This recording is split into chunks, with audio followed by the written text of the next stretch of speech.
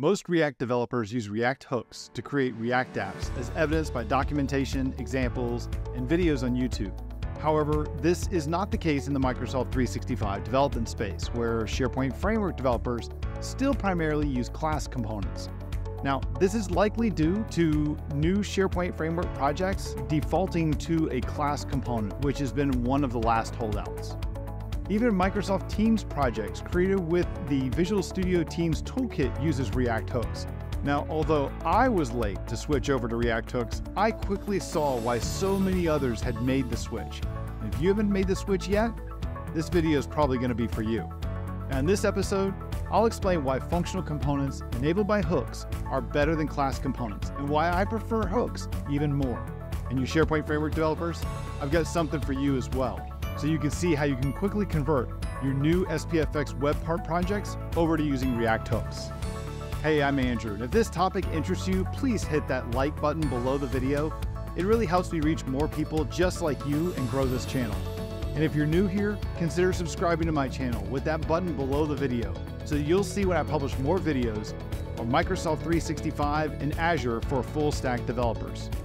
And check out my bi-weekly newsletter, where I talk about the same topics and share the most important news in the Microsoft 365 and Azure space for full stack developers, delivered straight to your inbox. For a long time, developers built React apps using class components. These components were used to manage state and side effects. Functional components, on the other hand, were only used for displaying static UX components. Prior to React version 16.8, React's API only supported class components. However, when hooks were introduced in version 16.8, they were like a cheat code that unlocked functional components and greatly reduced and simplified React component design and code. Functional components have become the preferred way of writing React components for several reasons. First is simplicity. Functional components are easier to read and understand. They're just JavaScript functions that take properties as input and return JSX or TSX as output. Class components, on the other hand, they can be much more verbose with a lot of boilerplate code, such as a constructor, lifecycle methods, and binding functions. The second is reusability. Functional components are more reusable because they can easily be composed and combined to create more complex components, and they promote the use of composition over inheritance and encourage a more modular and scalable code structure. And the third is performance. Functional components can be more performant than class components due to the nature as just pure functions. They don't have the overhead of managing instances and lifecycle methods. And additionally, functional components can be optimized with React's memoization and hooks APIs to prevent unnecessary re-renders. If you don't know what memoization is, don't worry, I'll explain it throughout the video. And the fourth is a better patterns and code organization. Functional components encourage the use of modern JavaScript patterns like arrow functions and destructuring.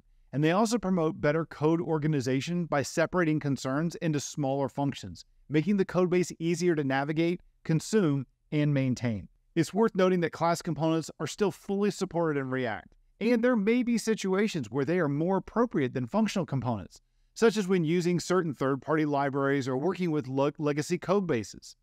The decision of whether to use a functional or a class component, it ultimately depends on the specific needs and requirements of the project and you, the developer. Functional components enable the use of hooks, and vice versa. Hooks provide a similar and more flexible way to handle state, lifecycle, and side effects in React components.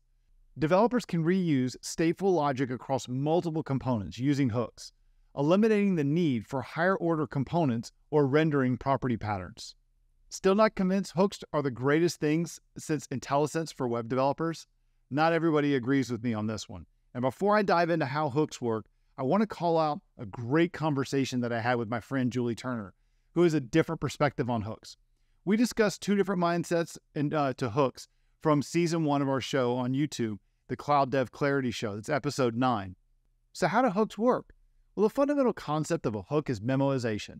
Memoization is a technique that's used to optimize a component performance by caching the results of computationally expensive operations and recomputing them only when necessary. Hooks are implemented using React's Memo API, or the Use Memo hook. Memoizing large datasets or expensive operations can significantly improve component performance and reduce React's workload. Now, let's take a look at some of the React hooks. Now, although it may not be used all that frequently, let's examine the use memo hook because it serves as the foundation for many of the other hooks that we're going to explore. The use memo hook is used to memoize a value and prevent unnecessary re-renders. The hook is typically used when a computationally expensive operation needs to be performed, such as I said earlier, filtering a large data set or performing a complex calculation.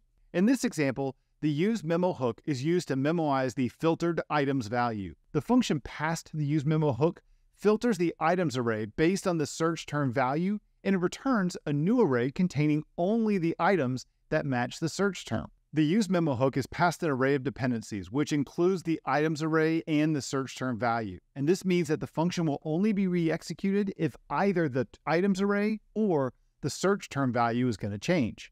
By using the use memo hook to memoize the filtered items value, we can prevent unnecessary re-renders of the component when the search term value changes, which can improve the performance and reduce the amount of work that React needs to do in the browser. Now, React provides many hooks out of the box, but one of the most commonly used is the use state hook. Use state hook adds state to functional components in React, and it returns an array with two values, the current state value and a function to update the state value. In this example, we use the use state hook to initialize the count state variable to 0. The setCount function returned by the use state hook is used to update the count state variable when the button is clicked. Now, when the button is clicked, the increment function is going to be called, which in turn calls the setCount function with the new count value. React then is going to re-render the component with the updated count value. Next up is the use effect hook. Now in React, the use effect hook is used to add side effects to functional components.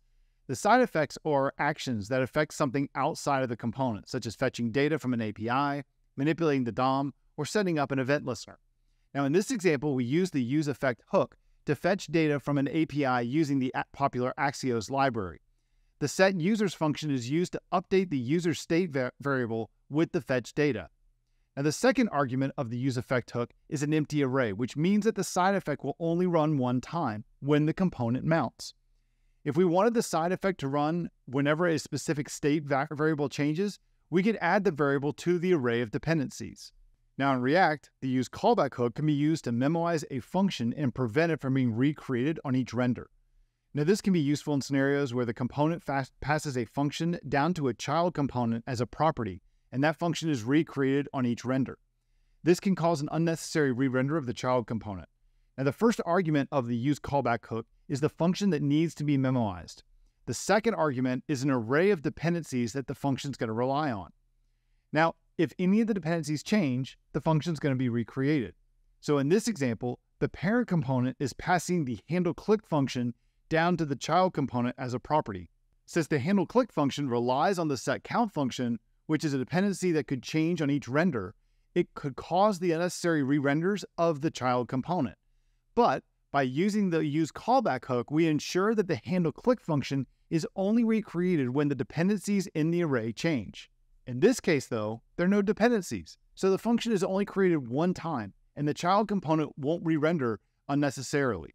If you're working with a Microsoft Teams app, hooks have already been incorporated into the tools for creating them.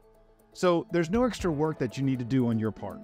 However, for the SharePoint Framework projects, it only takes a few minutes to update the default SharePoint Framework React-based web part project to use hooks. Now check out my video in the associated article for how to change those SharePoint Framework React web part projects to use hooks. What do you think about React hooks? If you're still using components for your React apps, are you interested in giving hooks a try? Let me know by dropping a comment below the video. And let me know if you want to see more videos about React hooks, especially in the context of Microsoft 365 apps. This was just a really quick primer on what hooks are all about. If you liked this video or you found it useful, please give me a thumbs up. It really helps me grow the channel by reaching more people just like you. And if you haven't already, subscribe by smashing that subscribe button below the video so that you're going to see when I publish more videos for full stack developers on Microsoft 365 and Microsoft Azure. And let me know if you want to see more videos about React hooks. I'm Andrew Connell, thanks for watching, and I'll see you in the next video.